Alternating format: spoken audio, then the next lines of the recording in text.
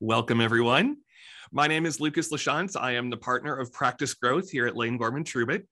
I'm excited to welcome you to our first webinar of 2022. This is the first of an 8-part series called Aiming Towards Success. Today, we're going to be discussing new school business development with Emily Ackerman. As I've mentioned, we're excited to be offering a diverse selection of webinars in 2022. Looking down the list of attendees today, I see a lot of familiar names, which is great, but I also see some new folks. And so I want to take a second and tell you a little bit about the firm. We are a full service accounting firm. We offer everything that you'd expect. So that includes any tax services. We have an attorney that runs our state and local tax practice, as well as anything federal, and also some partners that run our international tax practice. We also have assurance services, so compilations, reviews, and audits. Our ACS group is project-based work, and that includes things like monthly bookkeeping services, CFO and controller by the hour. And we've recently merged in a new group that allows us to offer things like due diligence, as well as turnaround and restructuring for companies that are in distress. So again, we aim to be a one-stop shop for everything financial. With that out of the way, I do want to turn it over to Emily Ackerman. She is the star of our show this afternoon. So Emily, take it away. Hey there, y'all. A little bit of internet connectivity issues. I'm good now, but hello, my name is Emily Ackerman. So just briefly, I'm going to go over just the table of contents really quick. The first little bit is just, I'll tell you a little bit about me. Then we're going to go over just the basics of networking. And from there, cover why it's important. And I've got some 8 steps that I tend to follow when I go into any kind of networking meeting, whether it's an event or a one-on-one or just a small group setting. I tend to follow these 8 little strategy tips that I laid out, and I'll get to cover those with you guys. So first little bit again about me, and I'm going to bring all of these back to the fold, but just want to give you a little bit of a general overview. I'm born and raised here in Dallas, Fort Worth. I'm a very proud dog mom. These are my babies. The black one is Davy. He's 9, and yes, he's 3-legged. And the other one who's brown, that is Sully, and he's 3, believe it or not. Loved being born and raised in Dallas, Fort Worth, but I loved getting out of state for my undergrad, and I went to American University in Washington, D.C. Woohoo, go Eagles. From there, and just whenever I have a free moment, I love to travel. One thing that was one of my favorite parts about college was studying abroad, and I studied in Rome, Italy, and I ate all the pasta. All the things. But even on my honeymoon, got to go all over Asia right before the COVID. And so enjoy traveling whenever I can. Sports that I like to play. I've always grown up playing tennis, and in middle school, I started boxing, and that's been a real fun thing for me. It's a great way to relieve stress, by the way. But when I'm not working or with family and friends, you can always find me talking about music. And back in the day, I used to be in grunge rock and roll cover bands. And if you want to actually hear me sing, message me for that. But needless to say, I wanted to bring that up because I'll keep coming back to these little hobbies and interests and little things about me. And you'll figure out why in a little bit. But I want to get to the bottom of this. What is networking? This is why we're here. When you really do break down what networking is, you really are. Doesn't matter who you are, what age, walk of life, your career, you name it. You walk into the room knowing that everyone in the room has equal value, and you'll learn something from everyone you meet. You never know what a conversation will lead to. And the goal is to make connections for life and enjoying people for who they are when they're actually not working. To me, it's very much if you're meeting with a lender, there's hundreds of banks. If you're a C&I lender, you mostly are all working on the same kind of things. We all want business owners that are nice, that pay on time. So beyond what you do for your job, get to actually know people for who they are. You might figure out that one person was born in New York City, that they're a cat person, that they have a funny, embarrassing tattoo on their back. That's what you want to know and learn about people and just enjoying them for who they are. It's also about listening. I think a lot of people tend to just talk, and don't actually listen, sit and actually intentionally try to learn more and figure out ways to help them. And that's all through just sitting back and listening to people talk and connecting the dots. And kind of like dating, the goal is to build genuine relationships with people that you want to continue to hang out with them and get to know them throughout their career, whether they're a young associate at a law firm or a partner at another firm. You just never know what will lead from a conversation when you meet someone new. But networking is great at any point in your career, whether you're starting off or whether you're super experienced.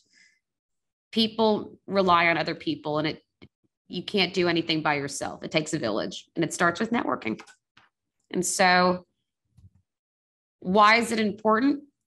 There's a bunch of reasons, but I'm going to break down these in particular because these are what I go into every meeting thinking with anyone that I meet. So the reason it's important is, one, it's an avenue to exchange ideas, makes you noticeable, or in my words, famous. It's an avenue for newer opportunities. It's a great way to reassess your qualification at your current point in time in your career. It also improves your intellect. It's also a great way to get support from other high-profile individuals in the community. It's a great way also to build that little bit of an ego, but your self-esteem and your self-confidence. And the end goal, which is the most important to me of them all, is to develop those long-term relationships. So let's get to the breakdown of it. Emily, before you hop in on the different reasons, one thing I wanted to bring up, I think, and I hope that you'd agree, often when people enter into a networking situation, the first thing they think about is closing a deal as opposed to relationship building. I feel like that's often kind of a rookie mistake. Wouldn't you agree? 100%. Absolutely 100%. Because look, the way that even like what we do in the CPA world, let's face it, almost every full service firm, Dallas, the United States, and the world, we all do the same things. We all do tax, we all do audit and assurance, and then the other encompassing accounting services in between. So a lot of people go into a meeting with me knowing exactly what an accounting firm does. And if they have no idea what I do, I'm happy to explain further. But beyond that little 5-minute window of here's what we do in the industries we serve and a target customer, you need to learn about other things that are actually memorable and what make that person unique. Deals come and go, but those embarrassing moments when you're out and about with someone, the memories you made when you went to a baseball game. If one person you meet has that bratty little kid, 8-10 years from now, you want to follow up, how's that bratty kid? People don't remember the tax return that we did for them 3 years ago, but they remember how we made them feel and the little things that we did. And that all comes from developing relationships. And so you can tell when someone is what I call WIIFM, what's in it for me, like a radio station. And you can tell when someone is only looking out for their best interest and they're needing to meet a quota and they're getting pressure to go out versus someone who genuinely wants to meet with you and learn about you and learn from you. I think that's a great distinction. Absolutely. And so kind of hitting on that nail, that first step in why networking is important is it is truly an avenue to exchange ideas. And it all really does boil down to you don't know what you don't know. And you can learn a lot just by sitting back and listening. One thing that I love to do when I'm out and about is every now and then I'll meet with another CPA firm because we get work when we're conflicted out. But when I'm talking to another person that works in another firm, maybe they're bringing up an event idea that they're going to be running. And I think something like that would actually be interesting to bring to our firm. Maybe it's the fact that they rented out, I'm making it up, an axe throwing event with all their new hires and new interns. Maybe that's something where, oh, I didn't even think about that for some of our young professional people. How fun would that be? But you might even learn a whole new way to prospect and drum up business, because when you're meeting another person, it really does foster a trade of ideas, and you gain a lot of knowledge from stuff that you might not be thinking of. That's kind of why brainstorming sessions at any company you work at are super important, because other people are bringing new ideas and new outlooks to the fold. And so when you get these ideas, it's not just helping the place that you work, it's also just instilling best practices in your career. One person was telling me many, many years ago, when I was out and about meeting them, that Instead of doing cold calls, they just do what is called drops, where they'll just actually drop in and go try to meet with the business owner, whether that's bringing them wine, cookies, you name it. Instead of doing what everyone else likes to do, I took that and said, you know what? I'm going to put my own little spin on it. But I never thought of doing that. I never thought a business owner would actually want to take the time to meet with me to have beers on a 4 p.m. after the Super Bowl. Not the day of the Super Bowl, but you know what I mean, the next day when their team lost. But regardless, I would have never thought that, oh, that might be a different angle to go get new business, because someone told me you're actually going to meet with that person. It's a better use of your time than picking up the phone. And so had I not met with this person a couple of years ago, I never would have thought in a million years, do a drop. But people will meet with you if you have a 6-pack of beer. Off to reason number 2, which is networking makes you noticeable. And again, I'm going to keep calling it famous. But people want to do business with someone, not just because of the place that they work, but because they remember you and they have you top of mind. I strive to be everyone in DFW and aiming for the country, but the DFW Metroplex, whenever anyone has an accounting need, I want them to think of me. I want them to think of you, Lucas. I want them to think of LGT. And being famous, whether that is just from having a really good online presence or really focusing your energy at the organizations and community involvement in ways you are involved in the community, you need to be out there and be famous. And don't be shy about what you're doing in the community. People think and notice other people that are more not necessarily talked about in the Metroplex, but name recognition is huge. The other thing too is when you stand out for you as a person versus just the company, it creates more room for partnerships. So because people know my name or your name, Lucas, they'll think of our firm in good light and just going forward. The name Lane Gorman Trubitt is a mouthful, but if my name and Lucas's name are easy to remember, that's the goal when you're out and about in these streets. We're going to hit on social media quite a bit throughout this presentation, but one easy way to be noticeable is just through your online presence, because you can't see everyone all day, every day. Let your followers know what you're doing. And I'll keep getting back to the LinkedIn and social media world in a little bit, but don't be shy about your involvement, what you do for work, and cool things you're going to and doing in the community. Oops. Reason number 3, it's an avenue for newer opportunities. And what I mean by that is your network is your net worth. If I had not actually networked with you, Lucas, I don't know if I would have been here today, because it really does open up the door for new opportunities. And in the beginning of any business development or sales career, or even just any kind of career, you need to grind and get out there and be constantly busy. You finally, after years of putting in that work and time, really hone in on who you like to work with the most within that ecosystem. And it's the phrase, make new friends, but keep the old. So when it came to knowing other CPA people in the Metroplex, just from a conflicted out standpoint, you were my favorite in DFW. I had to meet a bunch of people that do exactly what we do in other firms. And you really never know when that connection is going to come in handy. It could be that I'm making it up. Say you work at a bank now and your partner gets transferred to Nashville, Tennessee. You never know if someone you meet, because they have to do a job transfer, you never know who knows who in Nashville. And it's all about your network. It's a lot harder to just apply randomly online and send your resume amongst thousands versus picking up the phone with someone you know that's either went to school in Nashville and might have connections, have lived there, or currently live there.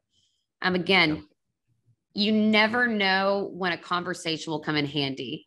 But if I hadn't known you through networking, who knows? Well, I have said it before and I'll say it again. I got tired of going up against you. And so I figured the easiest way to do this was just to bring you on board. I get what you mean about the grind, though. Prior to my current role, I spent about 10 years as an auditor, which was a very different focus for me. I spent a lot of time working with clients, of course, but the focus was on getting the work done, working with clients, being very involved in the accounting piece of it. And so when I switched to this role in practice growth, especially when I first started out, I took every meeting, every time, everywhere, because I had to hit the ground running and start by curating and developing my own network. But like you said, over time, you whittle that down and you hone in on the folks that you really enjoy spending time with. And I think that's what makes the critical piece of your network so important. Absolutely. And when we go over to reason number 4, networking also does help you reassess where you are in your own career today and your qualifications that you're bringing to your own company right now. Because you might think that your current level of discipline might be the greatest height that you could ever be. So in the accounting world, every firm's a little different, but at our firm, you come in as a staff, and the ultimate creme de la creme, la creme promotion is that equity partner number or that title. And so if you are networking out and about in the community, one thing that is super helpful is being able to admire other people that are at a different height of their career than you, and nourishing those relationships. And it's kind of insider trading of like, how do you do it? How did you get there? What did it take? What did you learn from doing this? Are there any strategies or advice or guidance that you can give me?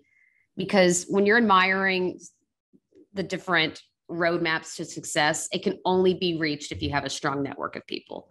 So in my situation, coming in as director of business development, my end goal, my end title is I want to be the queen. I want partner. I think that would be just fantastic. And that's my long-term goal. But I can't get there without a network of people that think of me from business opportunities.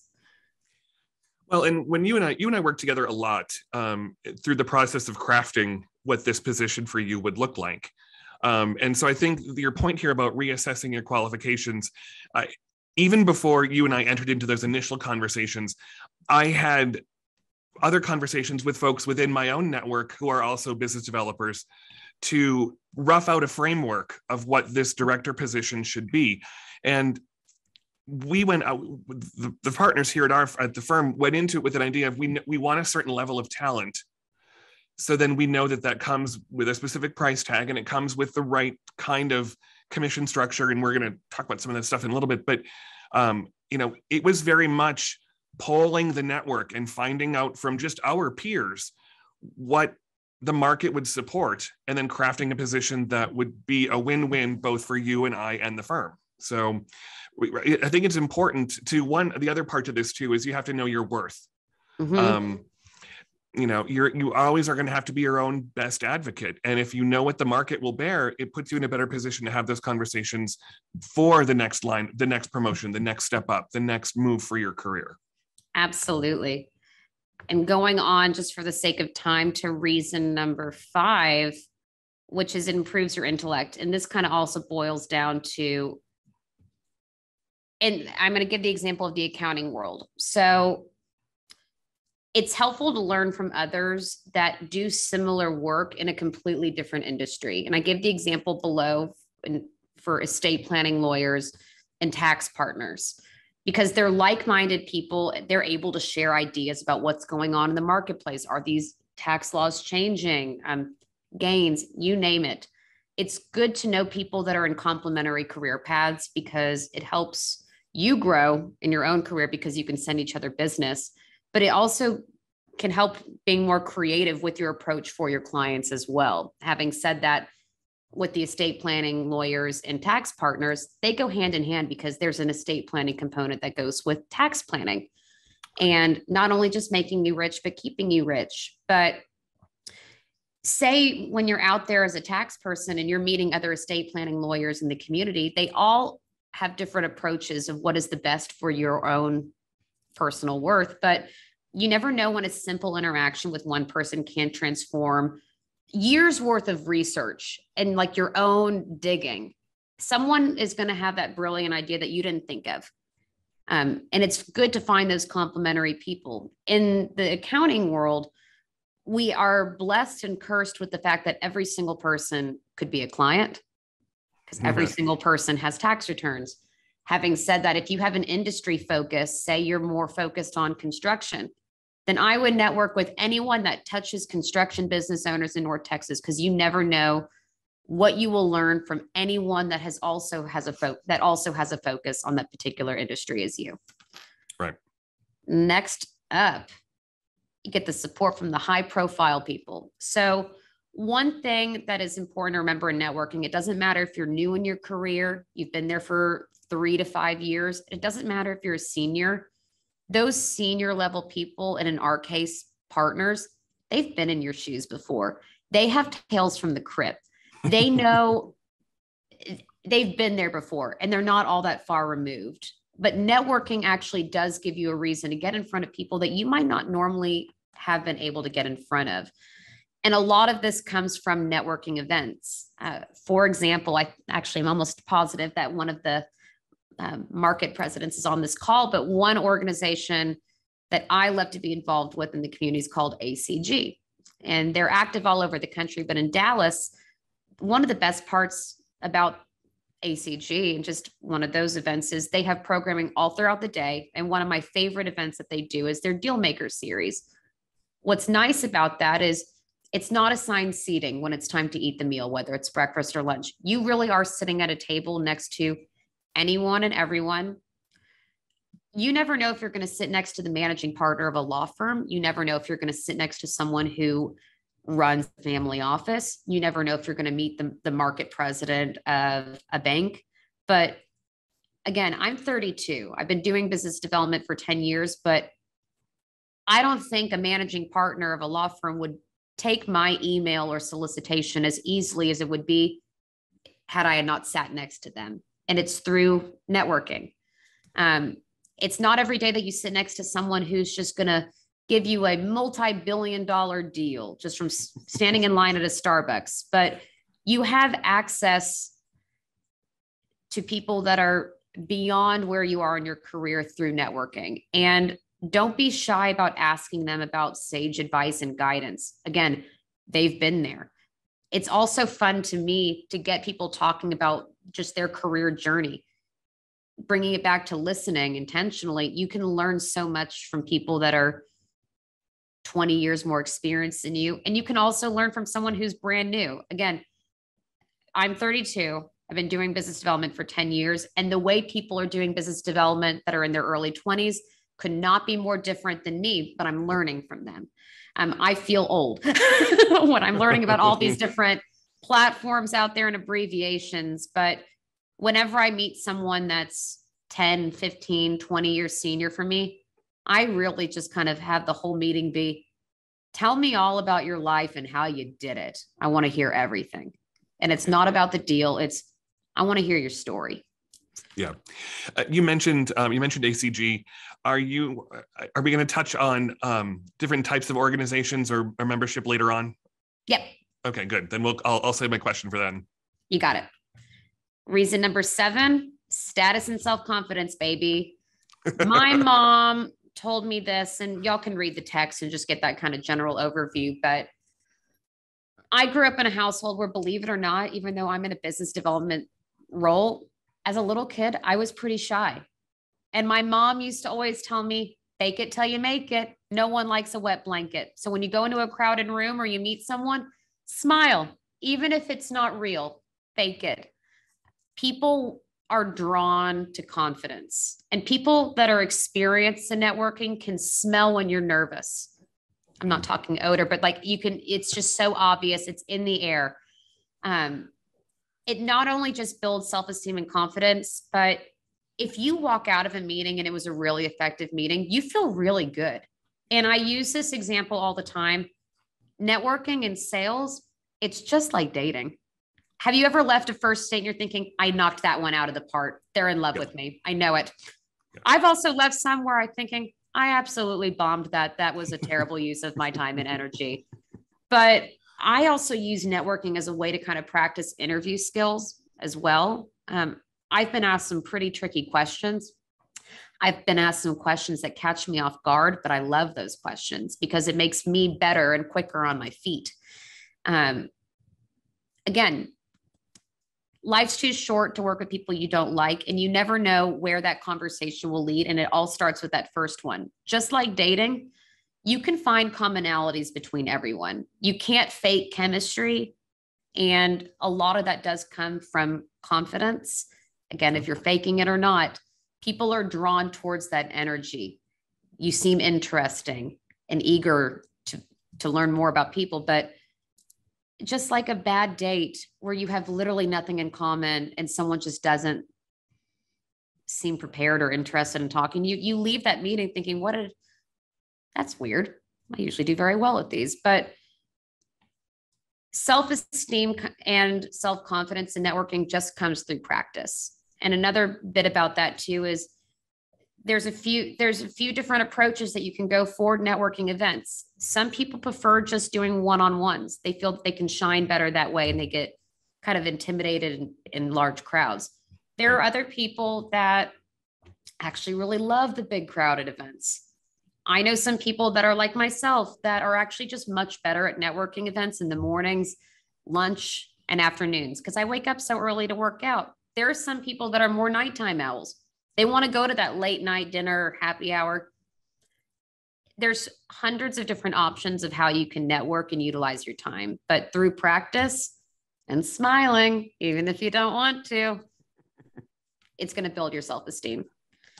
And reason number 8, which is the most important, is developing long-term relationships. Again, sales is just like dating. You ultimately want to lead and have your end game be you find someone that is just as crazy and wild as you, that's similar to you, but that all comes, you don't ask someone to marry you on the first date. Just like you don't ask someone that you're networking with to only work exclusively with me on deals. That's a huge turnoff. You also, if you really like someone that you meet, you want to continue to hang out with them. It takes 2 to tango. Say you left a great meeting after an event and you met someone that you really liked, follow up with them. You can't, the modern whole way of just how people have to make new friends, especially during COVID, whether it was a Zoom webinar event, sort of like this, whether it was a speed dating breakfast at a chamber, whether it was a massive convention or you were invited to a fun little dinner outing, you can tell based on a first impression if you liked someone. And a lot of that does come from uncovering common interest. In my example, if I meet anyone that I'm networking with and they say that they have a large dog or something like a Rhodesian Ridgeback, I always loop back to my dogs, Davy and Sully. If someone studied abroad, whether it be Florence or Rome, hey, I've got that in common with you. If you bring up to me that you love classic rock and grunge and metal music, I will not be shy about my love of that stuff. And that will immediately make me think of you and want to go to concerts with you later on. But it all boils down to life is just too short to work with people you don't like. And you want to do business with people you enjoy spending time with. So similar to dating, and I have been out of the dating circulation for quite some time, but similar to dating, when and how should you follow up? How quickly? I am the type where with cell phones, no more than 3 feet away from us at all times. My rule of thumb is you have no excuse. You need to respond in the next 24 hours, whether that's a text message, an email, a handwritten letter, something.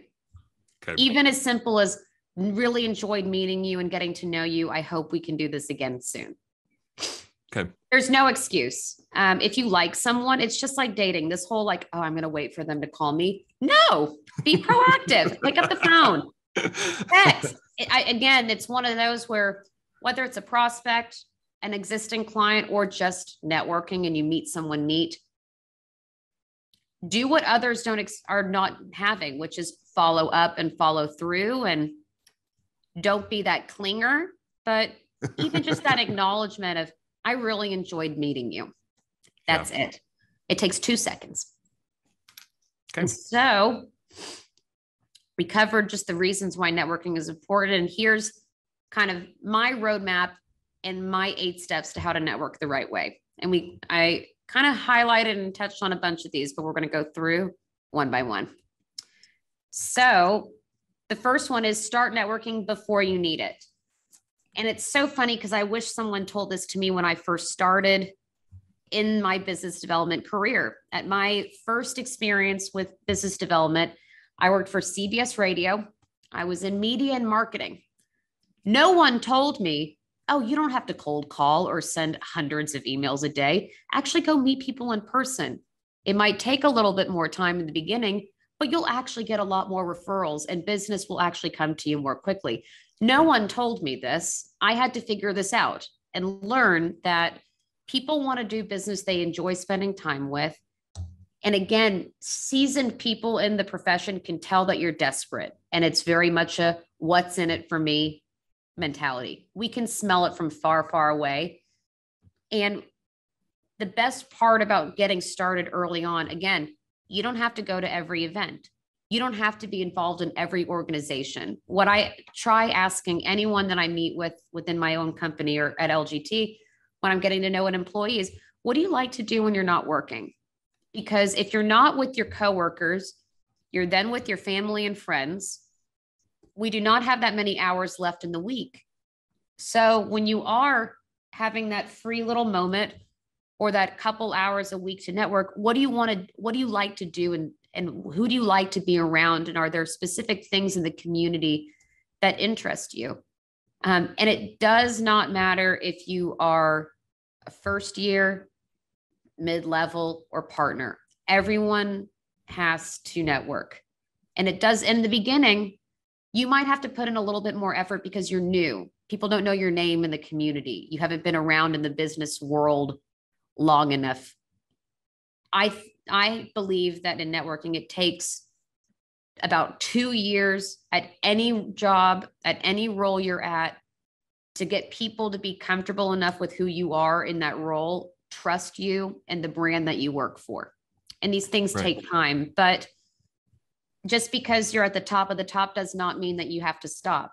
It's very much a coming back to, again, make new friends, but keep the old. But you can tell when someone is only looking out for themselves in the beginning and desperate to bringing in business. We all want to be billionaires.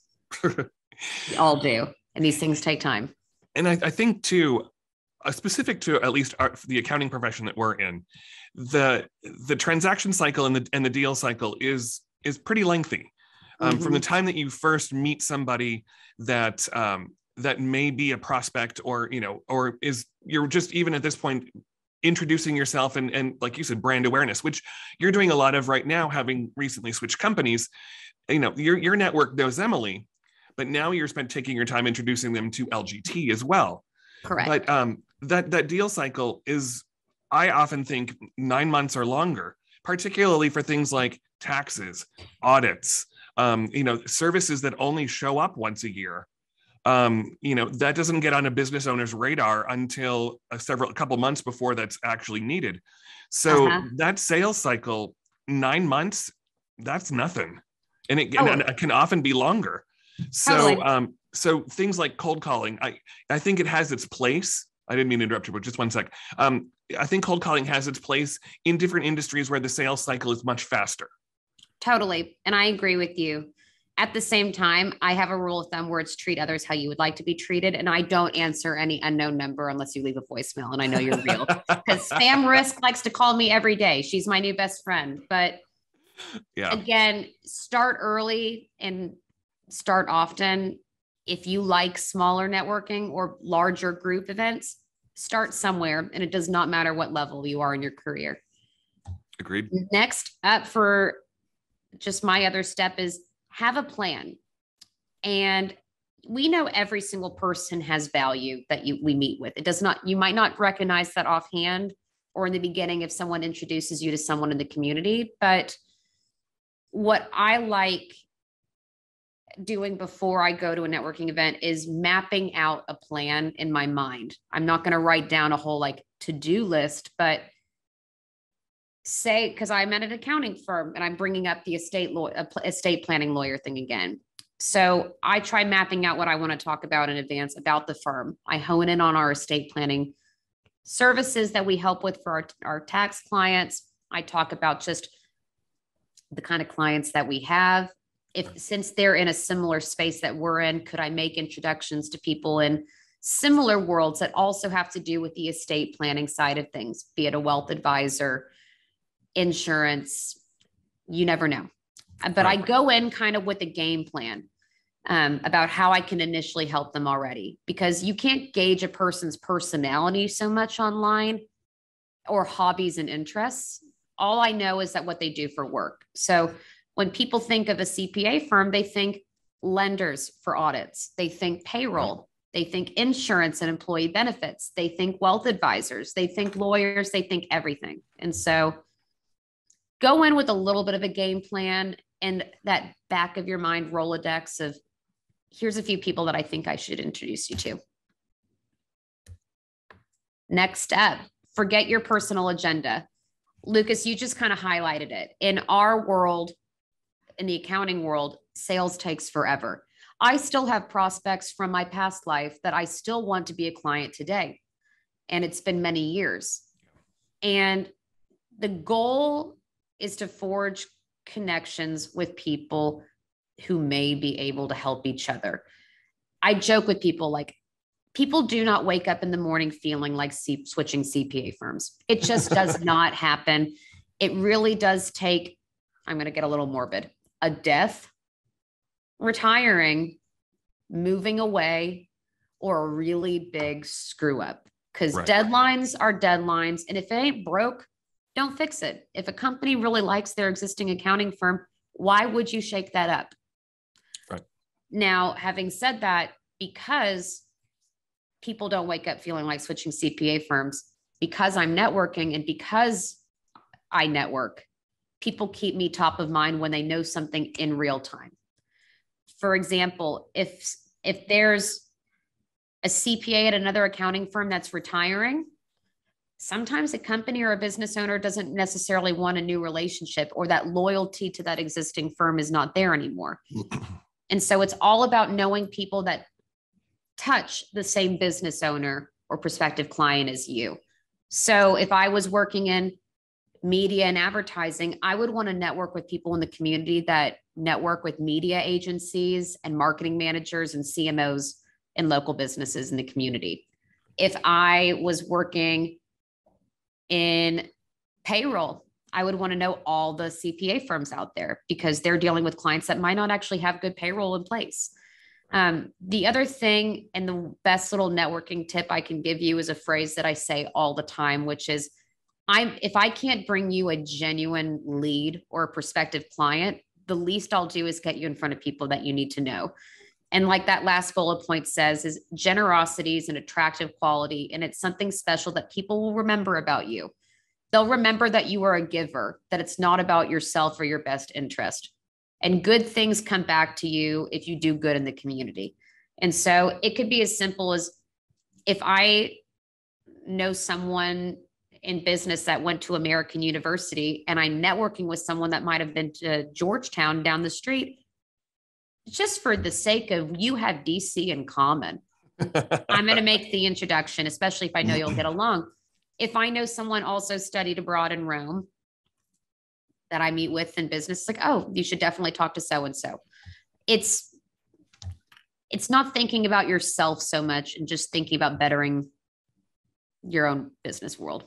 One of the things I love, I looked at your LinkedIn profile because it's basically a masterclass in how to set up a good LinkedIn profile. But one of the things that hit home to me is one of the taglines on your LinkedIn profile is that you're a connector.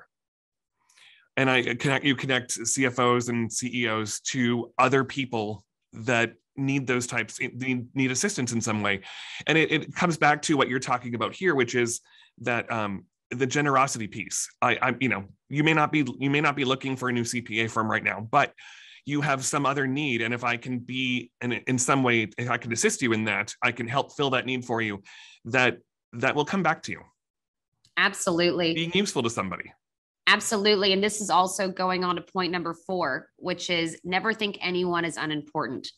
I actually was just having this conversation with a friend of mine who's a wealth advisor in the community, and she's with a smaller shop. But one thing that we were talking about is it's so funny that some of the larger companies don't talk to people when they're younger in their career, the ones that have been marked as just having really good potential.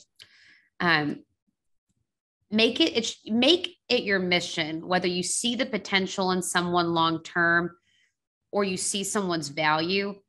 No one is unimportant. And ask questions about people genuinely. If you're having a really good meeting and just everything business lines up, I like to ask, like, what kind of special education or other like books are you reading that will enhance your career? Are you reading anything cool? What makes you tick? What are the issues going on in your industry that are keeping you up at night? The little things.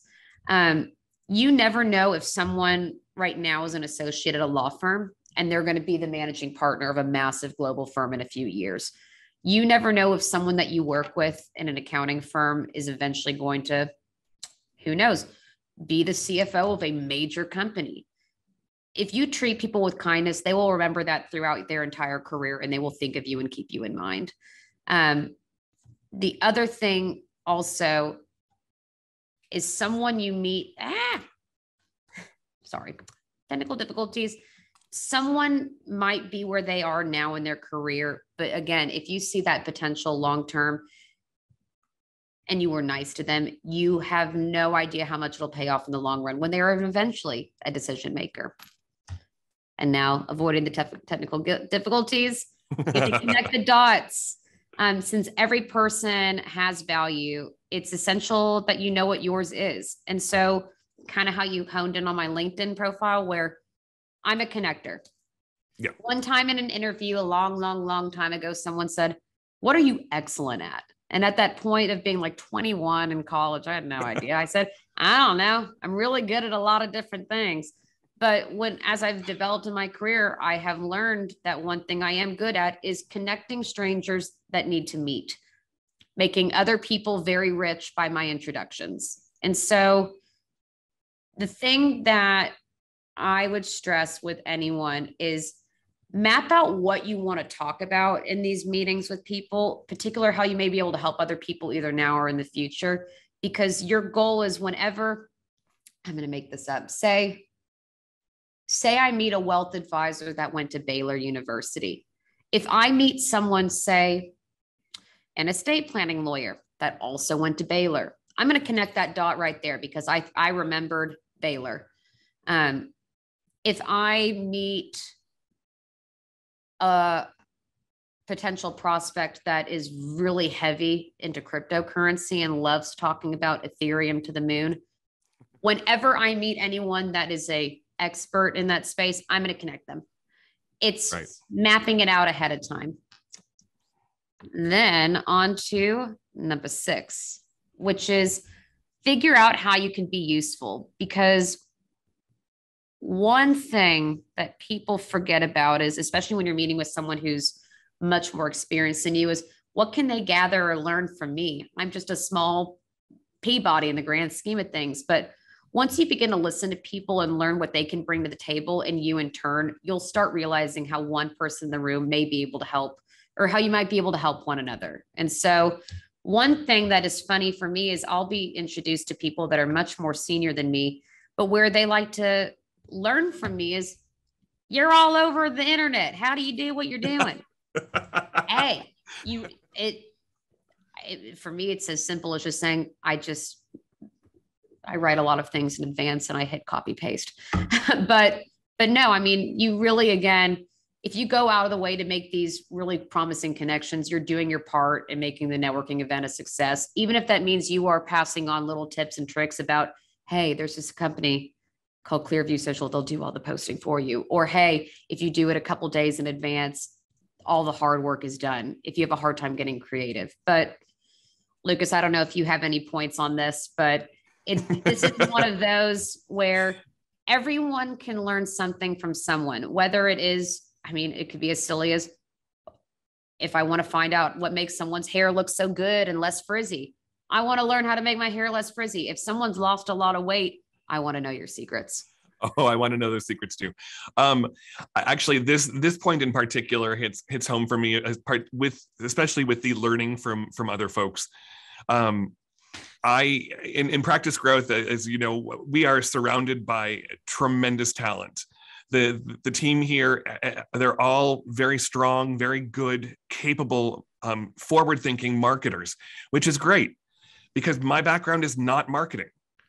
So I learn every day from, and half of our team are young enough, absolutely young enough to be my children.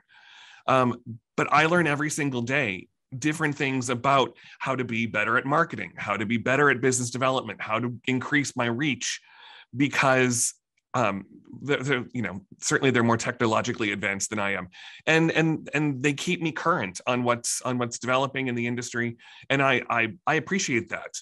So it isn't necessarily just that you have gray hair that all of a sudden you know it all. Yep. I mean, I learn every day, and I'm surrounded, when you see the team, I'm surrounded by brilliant folks. So, there is absolutely something to be learned from everyone. Absolutely. And just for the sake of time, number 7. Okay. Here we go. Be that resource that they think of. And again, this all plugs out and goes back to being famous and being top of mind. I always, and I've heard a lot of people recently when I'm out networking with them say this, but you can finish your whole opportunity by saying, if you need anything, please feel free to reach out to me or connect with me on LinkedIn. Another one is, if you want to even just sign up for our e-newsletter to keep up in real time with what's going on, please do that. We offer, and we're so fortunate again to offer a service that every single person needs. So when you are top of mind and you've branded yourself through networking with like-minded people in the community, you will be who they think of. Whether it's through marketing on your own social media and your online presence, whether it is being a board president, whether it's being at every chamber breakfast for the Plano Chamber, people will think of you because of your networking. And just really own the fact that you're a resource for everyone. And sorry, I didn't mean to interrupt you. Go ahead. You. Okay. Well, one of the questions that came through the chat, I think, is kind of relevant here, and that is that the question itself was, how do you network if you're an introvert? I think this piece in particular speaks to that, in that you don't necessarily have to approach it with, I have to go and sell something, which for introverts is a horrifying prospect. But instead, I can be a resource, which means I could serve on a board of an organization, and I could add value that way. Yep. But it's in a much more controlled environment.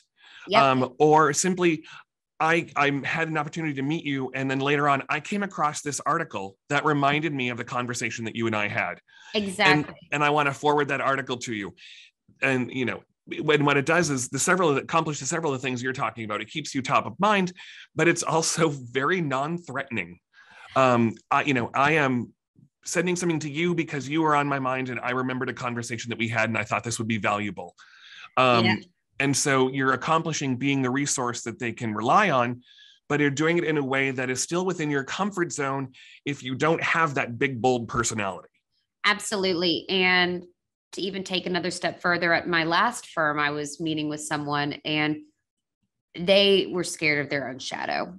But when I was really figuring out, like, what do you like to do when you're not working? They truly had no hobbies except for one thing: running. There's someone that actually likes to run marathons and these half marathons and 10Ks. You could never pay me enough to do that. But one way that I suggested she get out there and network is they have running social clubs that are with people that are equally as crazy, that enjoy jogging 15 miles because they feel like it. So you have, like you said, it's more comfortable. Your guard is down because, heck, if you want to talk running the whole time, you're with a bunch of other people that want to run as far as you for fun. Yeah. And so I hope that people who run marathons know that they don't have to. Like, that's not a requirement. Like, no one's making you. There's a really good point that came up in the chat too from Amor. She said that being an introvert also makes you more of a listener rather than a talker. And listening is an absolutely underrated and critical skill in networking. You can't be thinking about what am I going to say next. You have to be focused on the person in front of you, engaged in that conversation in real time. Absolutely. So I think Amor's point is really great. As an introvert, you are particularly attuned to being a listener. Mm-hmm. And not only that, just from being a good listener, is introverts tend to also be better one-on-one. They're more comfortable in smaller group environments. And even the most experienced networkers in the world, some people just don't like super large crowded events. They feel really lost and they're overwhelmed. One-on-one networking for coffee is way less intimidating. Yes. It's very much, you don't have to worry about what you're saying and handing out your cards and all that. It's very much just tell me about yourself. Do you live nearby? Why'd you join the company you joined? You name it. But just for the sake of time, I'm going to go to slide 8. We talked about this and you asked this question earlier. Follow up and follow through. Again, every single person is busy. We all have jobs. We have families. We have crazy spouses, crazy dogs, children, you name it. But people, I think, put way too much stress on themselves about following up with people. And it really does boil down to treat people how you want to be treated. Do you not feel so flattered and happy when you receive a thank you card? If someone just randomly texted me and said, was just thinking about you. I saw St. Bernard on a walk and I thought of you. And also if someone is on a trip and sends an email with check out these cool views, like when you're thought of and feel appreciated, it is the best feeling in the world. And those little things set you apart. And in the accounting world, where we have so many competitors and we could lose a client based on customer service and not being attentive enough, it is in our best interest. Again, the busiest people in the world still respond to emails. They still return your calls. And as I tell people, if you literally have no time in the day, and I'm talking not even when you're done eating dinner and you're in your pajamas, stoplights, restrooms, you can find 1 to 3 minutes of your day to respond to someone, even if you're on the dome or in your car. It doesn't, if you show up a few minutes early to a meeting, or if someone gets up to go to the restroom while you're in your meeting, you have 2 minutes right there. And so be that bridge. And also, just because someone isn't reaching out to you right away doesn't mean that you can't reach out to them. If you're thinking about them, call them. And there's none of these like dating games of, oh, I'm going to wait 3 days before I respond. No, if you think of someone and you have something to say, follow up and follow through. Love it. I absolutely love it. We're coming up towards the end of our hour long today.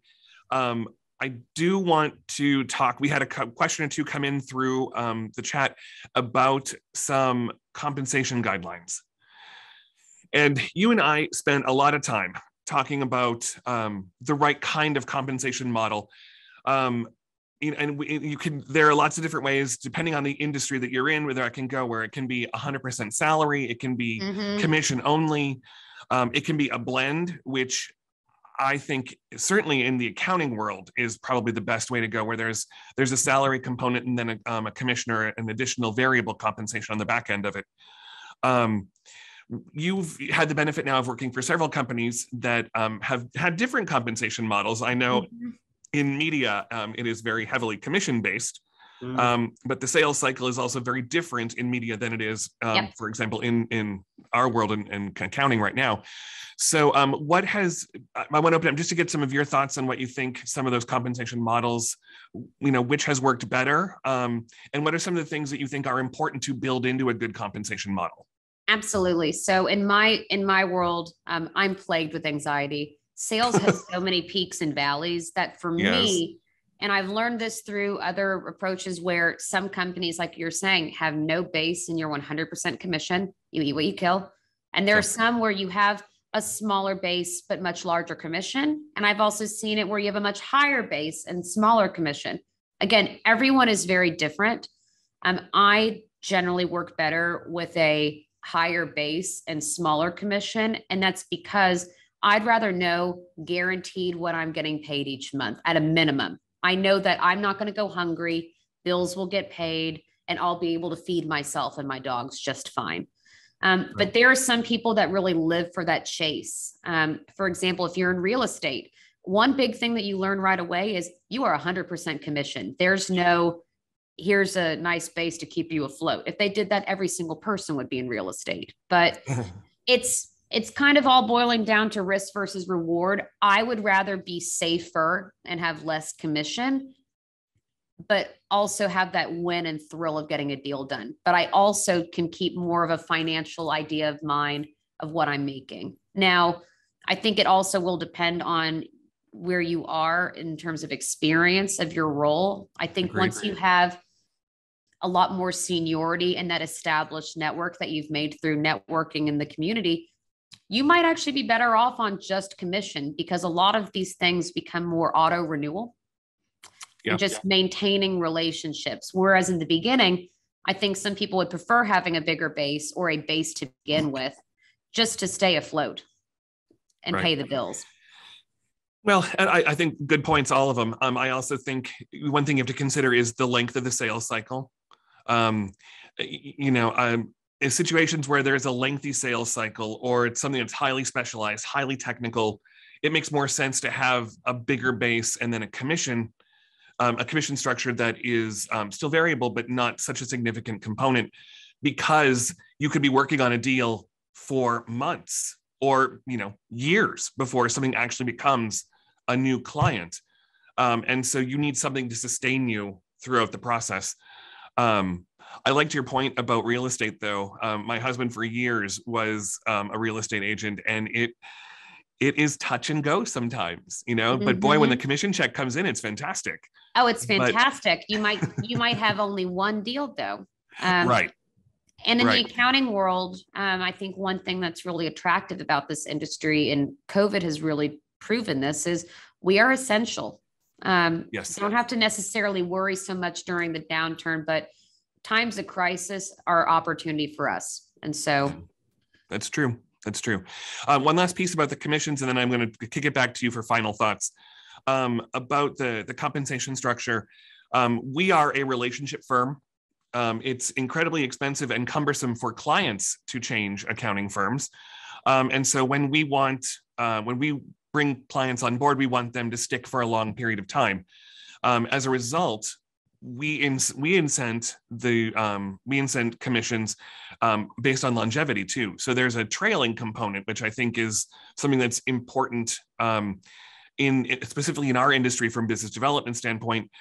We want a client that stays with us, and as they stay with us, that still continues to pay out commissions. So considering a trailing structure, I think is probably an important piece as well. Huge. And one important lesson that I learned early on in business development is it's a lot harder to keep a client than to go get one. And so there's a real difference between business development and account management. Account management is making sure that client, and this is also a component of networking and following up and reaching out and keeping in touch. You need to not disappear. Just because I'm in a business development role and I'm not a CPA does not mean I go, here you go, have fun with them, and I run away forever. No, I'm going to come into the fold whenever there's an event that makes sense for them. If there's an article that I saw posted about a client, if I want to host an event at my client space, you need to maintain that relationship with them, and trailing commissions help with that. If I disappear from a client in the first year or two, they have no incentive to want to stay with me if I'm completely gone from the picture. Right. So trailing still is, I look at it like surprise checks, but it's also just that added, like you did it. They made it another year, because we have so many clients that have stayed for 30, 40, 20 years. They've been here forever. But if you go into any opportunity knowing that it's a lot harder to keep a client happy than to go get one, those trailing commissions, even if they're smaller percentages, it's still a piece of the pie. It's still something. Right. Absolutely. All right. We ran just a skosh over, but I want to give you 1 second to just any final thoughts, anything you'd like to close out? When you are networking, the main points that I want to hone in on is you never know where a conversation will lead. You need to start networking early in your career and keep networking throughout your career. Be famous, be a connector, and deepen and connect with people that you genuinely enjoy working with. Life is just too short. And the beauty of this whole approach is you might get some new opportunities out of it if you haven't been implementing any of these before. And feel free to connect with me on LinkedIn. I literally said this, but I'm here just to be a resource for anyone in the community, whether it's accounting or non-accounting related. So perfect. Emily, thanks a bunch. We appreciate your time. Everybody, we thank you for attending this try that again. We appreciate you attending our webinar today. As Emily said, please feel free to connect with us on social media. You can reach out to either Emily or myself if you have any other additional questions or anything we can do to be a resource for you. Thanks again, everybody. We really appreciate it. We'll see you again next time. Bye-bye.